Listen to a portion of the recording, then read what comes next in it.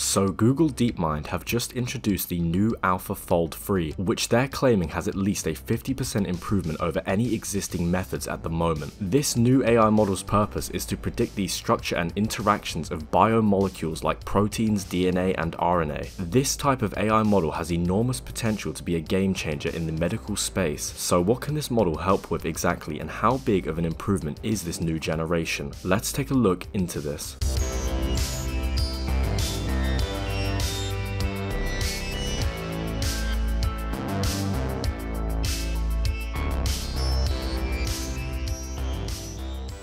So the third generation of AlphaFold has just released from Google Deepmind. It was all the way back in July of 2021 when AlphaFold 2 launched, and this AI model provided a large benefit to the biological science industry. And AlphaFold 2 was the result of 2 years of developing this system, which had the purpose of predicting protein structures as accurately and efficiently as possible. Cut to today, AlphaFold 3 has just released, and they're claiming some serious improvements on the previous generation. So how much better is AlphaFold 3? Well, broadly they claim that there's at least a 50% general improvement over the other existing methods at the moment, but as well as that they do go into more depth on the specifics of where it has been improved. Some of these new improvements include over 2 times better accuracy for predicting protein-antibody interactions, which is obviously far more than 50%. They say that AlphaFold 3 can now predict the structures of small molecule ligands, DNA and RNA, which beats the previously specialist physics-based methods. So that's a lot of biological talk there, and unless you're specifically educated in this field, you're probably wondering what exactly are the benefits of all this. Well, the benefits come in a few ways that you would expect, like medicine, and in a few ways you wouldn't, because AlphaFold 2 was already a groundbreaking advancement, and it helped with research involving stuff like enzymes to break down and recycle plastics. So let's talk about why this is such a big deal and then discuss the benefits that we will see from this technology. So here's my simplified explanation as a computer scientist and not a biologist. So proteins are essentially the building blocks of life. You can think of them as the biological nanomachines that drive all life processes, but figuring out how they fold into 3D shapes from linear chains has been an extremely difficult issue in the biology field, and Google Deepmind have been working on trying to help solve this issue with AlphaFold. And a real life example of this would be the COVID-19 pandemic, during which AlphaFold's predictions for the COVID protein achieved what they call atomic level accuracy, and that breakthrough was a representation of a huge leap forward that transformed areas like drug discovery and understanding diseases. And the easiest way to think about this is revealing these 3D structures is like someone giving you a really high quality and detailed biological instruction manual, so you know exactly what to do and how to do it. But that was then, and this is now, because now we have AlphaFold 3. So what can we actually expect to see from this AlphaFold 3? What is it going to help us do exactly? Well, there's a few main areas that we can think about. Like for example, a very obvious one would be drug discovery. This technology will allow us to rapidly accelerate the process of developing drugs. As again, if you think about the instruction manual, it's a lot easier to get something developed when you know how to do it. Then of course there is just the general understanding of biological processes, helping our scientists to understand what's happening under the hood, so to speak, of human beings on a level we just currently haven't got to at all. On top of that, another benefit could be designing enzymes, and that is something that we did actually see happen with AlphaFold 2 in regards to the recycling plastics side of things. AlphaFold 3 will also help us to develop bio-renewable materials, and this is obviously a big one in the current day and age where the environment is a big concern on our radar, as we understand how much damage we are now doing to it every single day. So bio-renewable materials that won't hurt the environment any more than we already have. And then one you might not have expected, we can develop more resilient crops. So crops that are able to survive harsher conditions, which is especially important now in the climate change era, where in some parts of the world weather is going to be getting a lot harsher, and in turn we have a much better chance of avoiding malnourishment across the world and ensuring that people are fed when the weather conditions inevitably get harsher than they are at the moment. So definitely a massive list of positives there. It really is hard to understate how much of a big deal this release actually is. And as I mentioned, I am in no way a biologist, and even to me this is extremely exciting news to be hearing about. It feels like a glimpse into the future of biology. They say that AlphaFold 3 is the first AI system to surpass physics-based modeling tools for biomolecular prediction without structural inputs, if you can make heads or tails of that, but maybe focus on the point that it is the first to surpass physics-based methods, if not anything else there. So AlphaFold 3 is the only model of this kind to be anywhere near this powerful, and as it's only just now released, we've yet to see the real benefits of this, and we can only really guess what might come as a result. The things we talked about, like crops and drugs being developed, it really won't be that long until we start seeing some benefits from this. Although when I do say not that long, you do need to remember this is a biological science timeline, and developing drugs and getting them through clinical trials is a very time-lengthy process. But we all sort of knew that AI would accelerate our medical science, and it almost feels like this is our first window into the future of this reality. What we're now seeing is the start of this prediction coming into real life, in front of our very eyes. But do leave a comment, as I'm interested to know what you guys think about this, and if you're still listening, I really appreciate you. Like and subscribe if you can, it really helps me out, and thanks for watching.